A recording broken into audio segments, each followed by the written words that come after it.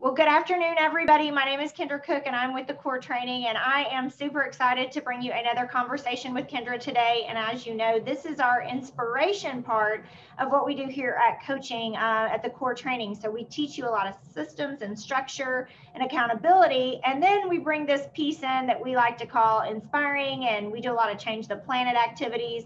And this is probably one of the biggest highlights that I get to do here at the Core. And today we have an amazing guest. And we met by fluke. So I'm going to give you a little background. Being new to Charlotte, I'm always looking for places to plug in. And I had the opportunity to join a supper club. And so what we do with some ladies, we pick a different restaurant once a month and we all go and we pay our own way, but we just talk about life stuff. Really very little about business, if any at all. And from different walks of life. And we just share stuff. And so my very first time of having dinner with our guest today, somebody said, tell Kendra your story. And she's like, oh, I don't know what you're talking about. Very humble. And so we pulled it out of her and she gave me just a little snippet. And so we started talking about her coming on my podcast probably 6 months ago. And because of the holidays and COVID and all this crazy stuff, we haven't been able to align our schedules. But today, I'm super honored to have some time with Miss Lisa Standering. And we're going to jump right in, Lisa. Thank you so much for coming today. I appreciate your time, and you're going to inspire a lot of people here today. So we're going to jump in. So I want to start out, we're going to set the stage with Lisa, and I'm going to give her a date and ask her how her day started that day. And then we'll come back and probably you guys will catch on to what that date is all about. But January 15th, 2009, Lisa, you woke up that morning, and what that day looked like for you when you got started? Well, actually, a pretty typical day. I was in New York at the time. I worked for Belk Department Stores as a buyer, and we traveled pretty much every month to New York and or California, and January was always New York. So it started as a typical day, just got up, got ready, packed my bags because it was leaving day, did a few appointments, went back to the hotel, grabbed my bags, off in a car you went to the airport to come home. Great. So what did you do for Belk? I was a buyer. Okay, so you traveled, looked at merchandise, bought it for the stores, and sent it back. Yes. Okay. Yeah. So the particular time I was in the junior world. I've been in many's, but that was junior fashion at the time. So we traveled quite a bit. Okay, perfect. So if you haven't picked up on what this date is, January 15th of 2009, that is the day that the miracle on Hudson happened. Just so happened that when Lisa went to the airport on that day to leave New York, she happened to be on Sully's plane. So I want her to set this stage. She's on the plane, they take off. Give us a 3-5 minutes, something, what that looks like. How did they tell you that you were in trouble? How did they prepare you guys? Because I think there's a ton of lessons here in business right now. I didn't say this yet, but I will, that Lisa's now a realtor. And so it's kind of like real estate. We're juggling a bunch of balls. There's stuff coming at us all the time. Now, I'm not comparing that to the day in the airplane, but she probably handled it about like she handled her real estate business. So I'm excited for her to kind of set the stage for us. You're on the plane. What happens? What's it look like? Sure. I mean, again, very, very typical. Just take off. I'm looking at a magazine, my guilty pleasure on the takeoff and for the, quick hour and a half trip home, basically. And, we were, the flight took off at like 3:25, a little bit late, like normal, sometimes too, coming out of LaGuardia. And all of a sudden you hear this noise and I was like, okay, what's that? And I thought I smelled smoke. And I turned around to about 3 rows behind me is my boss, who is not a good flyer. And I looked at her and I mouthed, I'm like, are you okay? And she looked at me like, no. And I was like, later I felt really stupid for asking her that question. So I was like, okay. So I turned around and then you could kind of tell the plane was turning around. I'm like, okay, something's going on. We're going back. Because we had not even reached the right altitude yet. But for me, I didn't realize we had already lost both engines. Some people had, because they were closer, they could see the wings, they could see the flames. And then right after that, all you hear is Sully going, ladies and gentlemen, this is your captain, brace for impact. And I was like, oh gosh. And I looked at, the people next to me and I didn't know, I was on the aisle and I didn't know either of the passengers next to me. And all of a sudden we locked arms and we introduced ourselves to each other. And then you just hear the flight attendants going, brace, brace, brace, brace, brace, brace. And I grabbed my phone, turned it on, which is like a totally a rule follower and never turn on my phone when you're not supposed to on the flights. And I'm thinking, all right, I'm gonna call my family. And then I was like, no, I can't do that. This can't be the last thing that they hear. That would be horrible. So I turned it back off, but I held it going, okay, if we make it out of this, then I can call. And then I just remember it beyond the chanting, it was not very chaotic. It was, I wouldn't say peaceful, but there was people you could tell praying. And Christy, who was my seatmate in the window, literally was looking and she's going, "We're going in the water." And I'm going, no, we can't go in the water. She goes, no, we're going in the water. I'm like, no, we're going to like drown. Because that's the only thing I'm thinking of is we're going to drown. And she goes, it's way better than hitting a building or, land. So she literally talked us the entire way down. She was so calm and just kept going, okay, we're almost there. We're almost there. We're almost there. And in the background is like brace, brace, brace. And then you're trying to remember how to brace and all that. But then it hit. And honestly, it was a hard hit. We all flew forward. My phone flew across the plane and I got some bruises and stuff, but so minor comparative. And then it did a flip or turn, and then we stopped. And it's like, you just pause and are like, okay, wait, we're all here. And then then they're yelling, exit the plane, exit the plane. We quickly, I was only a couple rows in front of the exit row. So quickly get out, did everything you're not supposed to, didn't grab the life raft, didn't grab anything to protect myself. Because I didn't even grab my purse. I was like, I'm out, and got on the wing, and kind of just like those kind of just dumb thoughts. You just, very simple. I'm like, on the wing, plane's going to sink. I need to get off the wing. So I couldn't get in the raft. So I had to jump in the water to get in the raft. And then by the time I was in the raft, you look up and the very first ferry was already there. It was crazy how quick they were there. Wow. Okay, so every time she tells the story, I have goosebumps. If y'all are watching this or listening to this, you're probably like, "Whoo, I don't know how I would have got through that with that calm, sense of like putting it all together, get my phone." I don't know. I probably would have been screaming or something. But when the first time you told me this story, I kind of in my mind was like, I'm going to start paying more attention when they give me the announcements. Like, where is my water vest in case I need it? Mm-hmm. How many of us get on the plane and we just tune that out? We put our headphones in, we get our magazine or book, and we're just like, oh, I've heard this 100 times. But then in the actual time that it happened that you needed it, didn't even go there in your mind. You were just trying to get out. So yeah, it was just fit. All right, I'm out. Right. So what's going through your mind? I mean, you talk about, I'm going to call my family. Now I'm not. You get in the lifeboat. What's going through your mind? I mean, how are you to say, is everybody calm or is there utter chaos? Is people screaming? Like, what does that scene look like? For the most part, and we call ourselves a 1549 family. So we keep in touch, a lot of us, we have different events and all that. But every time anyone tells a story, there's no really bad story from that day. People were helping. There was an elderly lady, they made sure she got off. There were people passing an infant across to make sure the infant was off into a raft. And once the ferry boats came, the infant and the elderly lady were first off the rafts. So everybody was very accommodating to each other. There was no pushing, there was no craziness. When I finally got on that raft, someone looks at me and goes, "You don't have a life jacket." So they gave me a life jacket, put it on, inflated it for me, and I turned around and did the same thing for someone else. I had to help pull somebody out of the water. And then we did have and it's in one of the pictures, it's kind of funny there, that was posted all over the place. There was a girl from Australia, and she was so worried because all of her life, like her passport and everything was still on the plane, and she's like, how am I going to get home? So she was a little panicked, but she wasn't crazy, but she wanted like to go back on the plane to get her stuff, even after it was at that point already starting to sink. And I had to say, you'll be fine. They'll figure out a way for you to get home. Don't worry. Right. So once you guys got on the ferry, how many ferry boats? Was there 2 or 3? Can't remember. There was at least 2 big ferry boats. There was 2 on one side, and then I think there was a third on the other. Where we were on the very last raft, and it was still tethered to the plane. So they came and got us last. There's about 10 of us on that, and they came with a really small boat that we had to kind of crawl in and underneath to get on. So basically, depending on what side of the plane you are and when they got you, they took some of the passengers to the New York side and some of the passengers to New Jersey side.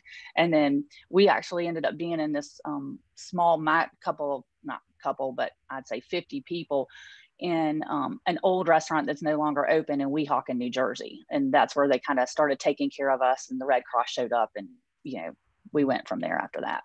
So how long was it before you could call your family? Because the phone went flying. I'm thinking if my mother is like the worry wart. She has to know the flight. She tracks it on her phone.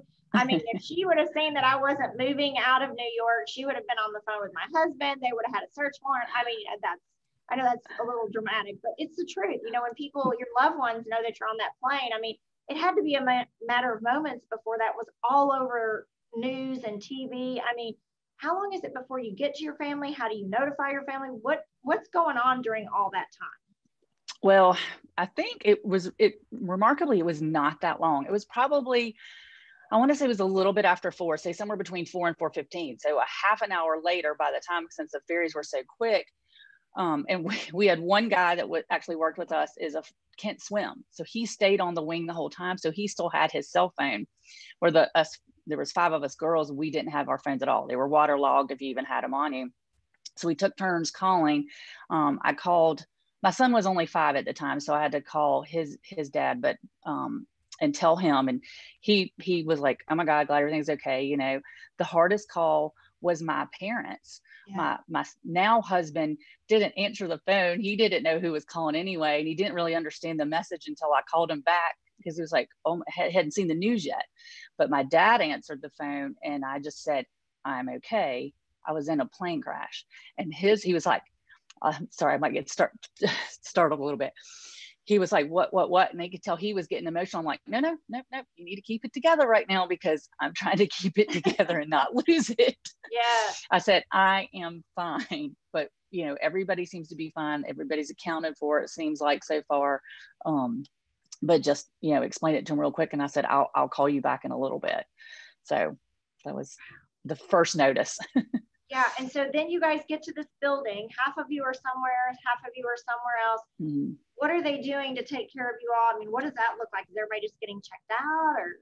Yeah, when we first, like for us and some people on the New York side, there was a few people that were hurt, you know, had someone broke their sternum, someone cut their leg.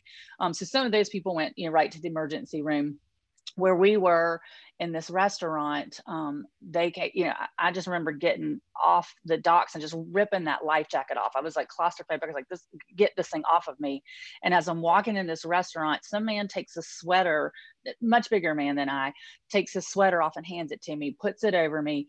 Then they have us go in there, and we literally had to take, because we were soaking wet, we had to take all our clothes off, because you were just freezing, because you were starting to get blue and all that. And then some man gave me his chef pants, like a size 52 chef pants. I'm like holding them on, and we just kind of like, everybody's just checking us, making sure they're okay. And they basically give you tags to identify you. And they wouldn't allow you to look at the TV, because at that moment they still didn't know what caused it. You know, was this an act of terrorism, which a lot of people in New York were really worried, because they had sure. You know, been there for 9/11, that someone took the plane down. And so I just remember even trying to go to the bathroom and stop to look at the TV, and they were like, no, you can't look at the TV. But I'm like, but I was on that plane. I don't what I can. They're like, not yet.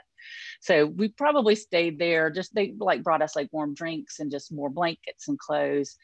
And then from there they took us to a senior citizen center, and the 2 different groups in New Jersey all became into one place. And then that's when the rest, like Red Cross, really showed up. They started trying to book anybody flights if they wanted to home, or, you know, help call family members, or get you hotels if you wanted to stay. Just kind of really anything that you needed, they were there to do. So I guess my next question is, how hard was it to get on the next flight? Oh my word. Yeah, let's say I was one of the people that did not get on the flight. Neither did my boss that I said does not fly well. Her husband flew up, and the 3 of us drove back together the next day. But the very next flight was almost 2 weeks later, because it was market time again. And we ended up postponing it for a day, because last minute, 60 Minutes called, and Katie Couric was coming to Charlotte with Sully, Jeff, the co-pilot, and all the crew, so we could all meet them and do a show. So we're like, yeah, we'll wait one day. We're not going to go yet. So that was great, because we got to meet them, and how humble Sully is, and Jeff, and all of them, and really thank them, and just have an emotional time. And then like an hour after that, I got on a plane. I'm not going to lie, I might've had a glass of wine or 2, holding my friend's hands. Yeah. And took off for New York again. Wow. So do you still fly? I mean, are you okay with flying now? I mean, has it come around, or is there still that anxiety that? There is some anxiety. It's gotten better. I did, after that, I decided to move on to another job at Belk because the constant flying was too much for me. Yeah. And I just decided I needed to slow down a whole lot. Right. So I was able to take another position there that was, equal, but only travel like 4 times a year instead of 12 times a year. Right. And now I really just do it for fun. And usually my husband's with me or family. So I feel a little more comfortable, but it just depends. Sometimes I get really nervous, turbulence or anything happens. I might be slightly freaking out, but I kind of have my own ritual now that the moment we start to take off, no one can talk to me. I need to just keep my eyes closed. I do a prayer. Thank God for saving me before. Continue to watch after us and everybody. Like I have this whole little ritual until we're kind of up and leveled out a little bit and calm. So I love that. I love that. So I'll ask this question, then we'll close out. Sure. Did you get your suitcase and your phone back off of the Sully plane? I got except for my phone, I got every last thing back. Really? Like, I had a purse and, I never took jewelry either, barely, usually just the jewelry I was wearing, I didn't mess with it. And I had some jewelry on me that I never really wear and some special things like a graduation present from my parents. And it wasn't until like 2 o'clock that night that I was like, oh my God, all that's gone. And I went, well, okay. And it was open in my purse, black purse, little small black bag. I was like, that's down the Hudson somewhere. I'm never going to see it again, whatever. Got it, every last thing back. Wow. It was amazing that they were able to recover that. Yeah. So did everybody get their stuff back pretty much? Yep, pretty much. Yeah. Like, and I put my coat up in, whatever the overhead, and things that weren't in like your luggage or in a purse that they kind of identify as yours, they took pictures, tagged it all, and then they would send it to us, and you could say, oh yeah, that's mine. And it took probably, I can't remember, maybe close to 6 months before we got it back because it was part of the investigation. Sure. But every last thing was tissue wrapped. Like, I mean, down to an ink pen was taken apart, tissue wrapped. Wow. And I have all of it. I kept it all along with every newspaper article I've ever seen, I guess. Wow. Well, I know everybody listening is like, okay, give us something that, that changed your life. Give us 2 or 3 things since that day that you do different or that you use in your business, or just a big takeaway for us. Because I mean, some of us sitting here watching this are going to be like, I'm never flying again. Oh my God. And then the other ones are like, tell me something that, I can put in my business. So give us a couple nuggets that you learned throughout that process that, that you can share with the group listening.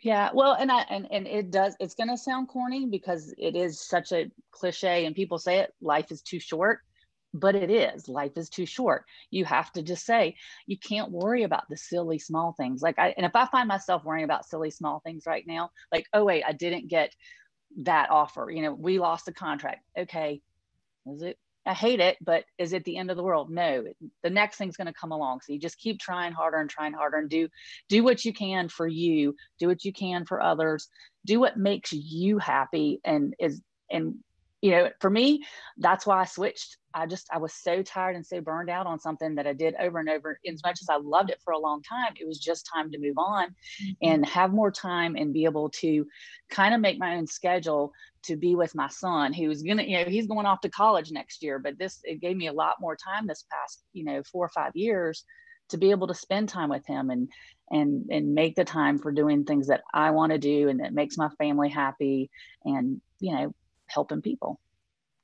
Yes, absolutely. So some things I took away from here is face your fears.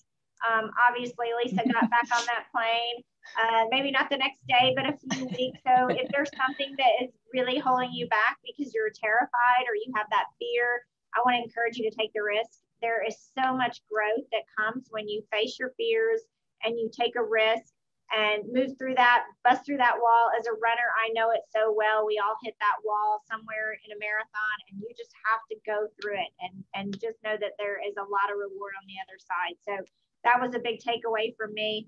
Number 2, life is precious. So if you're watching this and you're working 70, 80, 90 hours a week and your family is getting what's left of you and not what's best of you, shame on you. You got to fix that, because we're not guaranteed tomorrow. As Lisa said, life is precious. It can be gone tomorrow.